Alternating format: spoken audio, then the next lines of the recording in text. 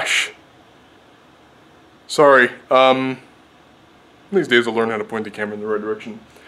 He's adorable, right? He's adorable? Yes, he's adorable. But guess what? Every living thing, including you, me, and this fatty right here, poops. He just took a massive dump, and it smells like, well, I don't need to explain because, yeah. Anyway, that's a terrific way to begin a vlog. But, you know what? It's Monday night. I just got home from work, my day job, and I am strangely in a decent mood. It's Monday, and I'm... Anyway, ladies and gentlemen, your boy, Donnie Spielberg here, has 230 subscribers! I finally hit 230! Yes! 230. It's a nice round number. I was at 229 for like the last 6 weeks, I want to say. No, more than that. Like the last month I was at 229, and then it dropped down to 227, and then it went back up to 229, and I was like, am I gonna get up past 229? Am I gonna get any more? Is it gonna happen?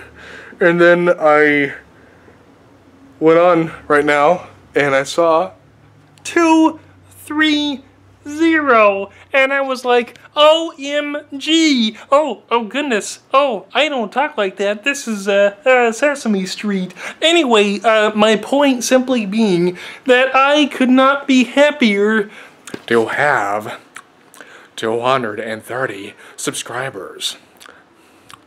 That was a lousy Joker. Joker deserves better than that, and that lighting, ooh, that lighting better. Okay, good. So, it's Monday. I wanted to do a vlog right off the bat so it's not all late and stuff, because that's something I do. I also want to tell you guys, without giving away any spoilers, I have a couple big videos coming up, and not just my Rudolph Valentino video, but I have a couple big videos coming up because I bared my soul to you, what's the proper grammar there? Bared bore. Anyway, I opened up myself to you guys last year with Bearing My Soul Part 1, where I told you guys about my mom and Star Wars Episode 1 and why I do enjoy Star Wars Episode 1 and that theater, etc. I have another little thing about myself that I want to share with you guys. And this is pretty heavy because a lot of people know about my mom, obviously. But this one, Bearing My Soul number 2, there we go, 2. This one, not many people know about, okay? A handful of people know about it, but it's really embarrassing for me. And don't worry, I'm not going to make it awkward. I'm not going to make it weird or anything like that.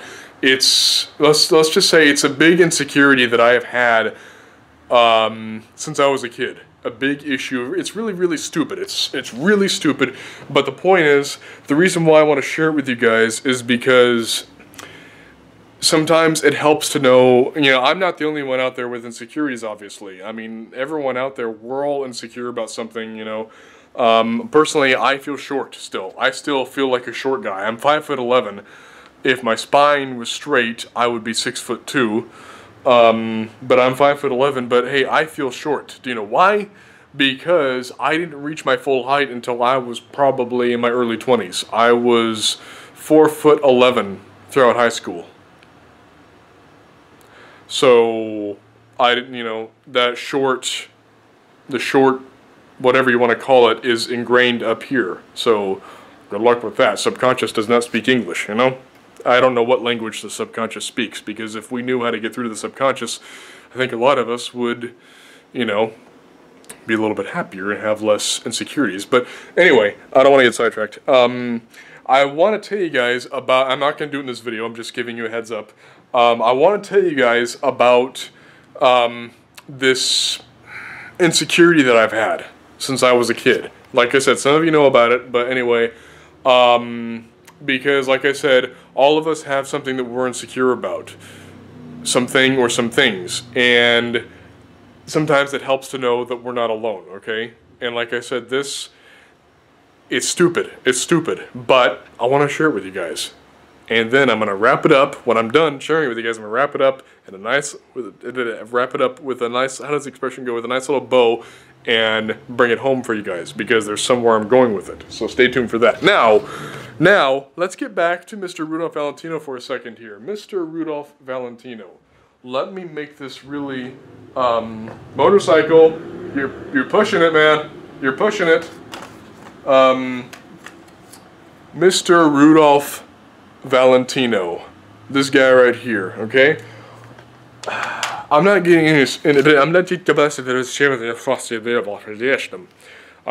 into any spoilers for my video, but some of you out there may be wondering, of all the movie stars out there, of all the even silent movie stars out there, why, oh why am I so hot on Rudolph Valentino? Why am I so passionate about Rudolph Valentino? Anyone wonder why? Well, I'll tell you why. The reason is because of all the movie stars out there, you have James Dean, you have Marilyn Monroe, you have Clark Gable, Judy Garland, and I'm going to start off by saying those are all some of the best actors in Hollywood history. They're amazing, okay? Now let's get to silent Hollywood. Charlie Chaplin, Buster Keaton, Mary Pickford, Lon Chaney. Why am I not right now currently doing a video about them?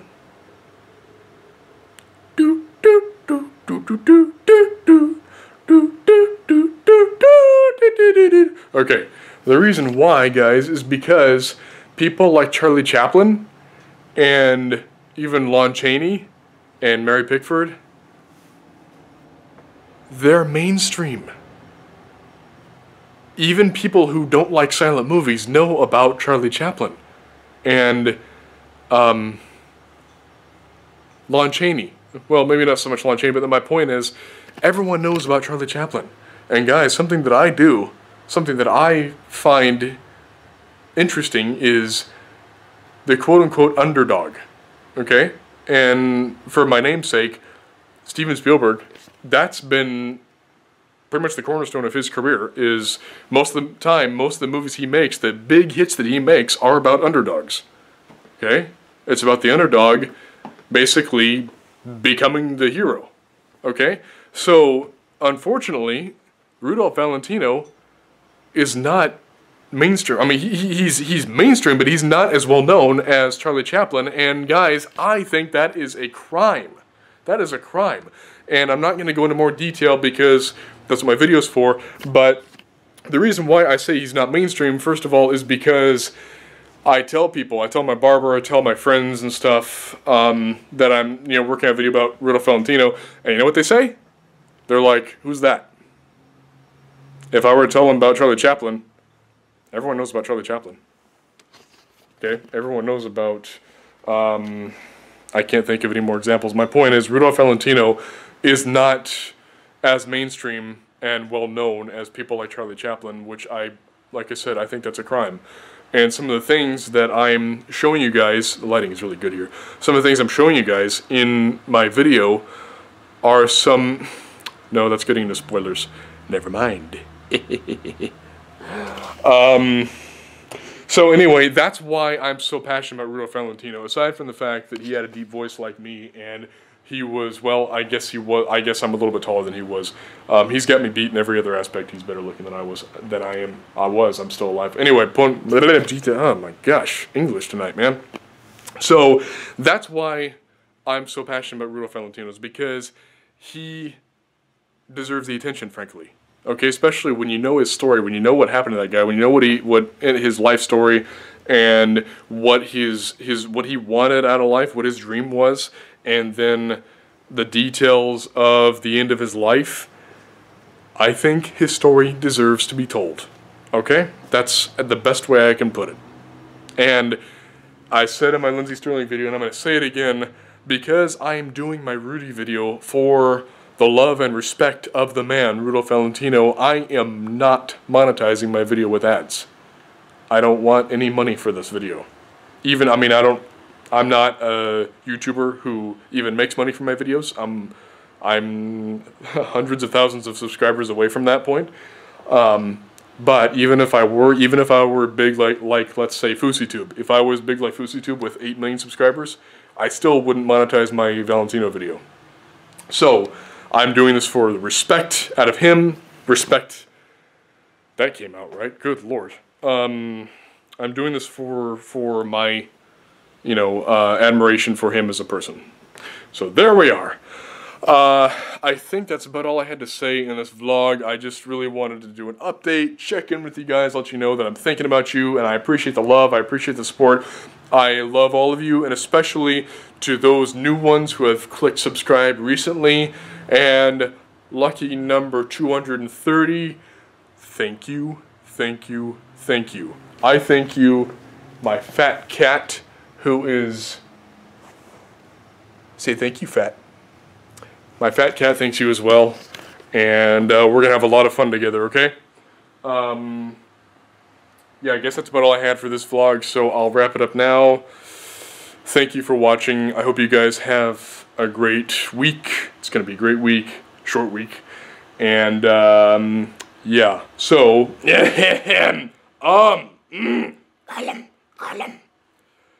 It shares this video with its friends and family, does this whenever it's told, or else it gets the hose again. It leaves some comments below, does this when it's told. It's the thumbs up button, and it subscribes if it hasn't already. Thank you guys for everything. I love you all. Bye for now.